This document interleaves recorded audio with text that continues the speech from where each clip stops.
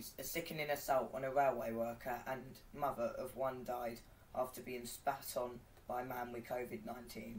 A railway ticket officer works who died over coronavirus after being spat at while on duty was a good person, a good mother and a good wife who cared for everybody, her devastated widower said.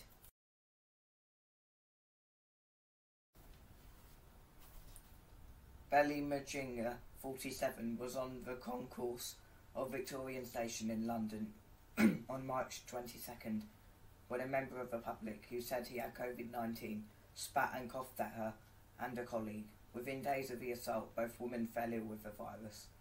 Miss Mujinga, a mother to 11-year-old Ingrid, was admitted to Barnet Hospital and put on a ventilator but died on April the 5th. Her trade union, the Transport Salaried Staffs Association, said her husband, Luzamba Gode Catalay, said the suspect walked up to Miss Mujinga and spat in her face. The man asked her what she was doing while she was there, and she said they were working. The man said he had the virus and spat on them. They reported it to the supervisor. Belly came home and told me everything. Mr. Catalay said his wife had an operation 4 years ago and had underlying respiratory problems. Within a week of the incident, she began to feel ill and was admitted to hospital on April the 2nd. That was the last time I saw her.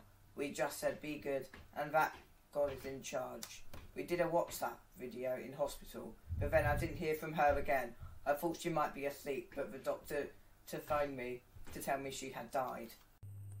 Speaking to ITV News, her cousin Agnes Natumbia said the family was still mourning.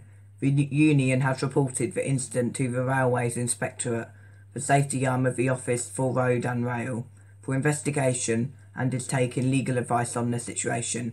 We are shocked and devastated in Belly's death.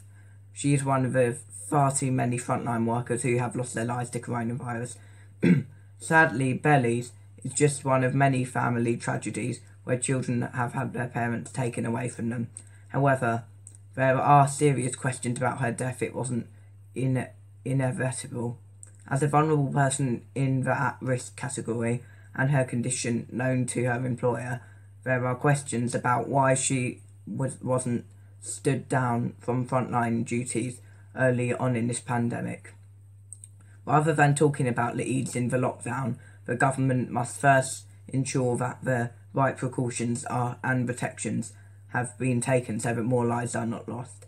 Our rail industry needs to have a very serious look at what tasks are deemed essential and must put protections in place for all our members and all our passengers. Manuel Courts, TSSA.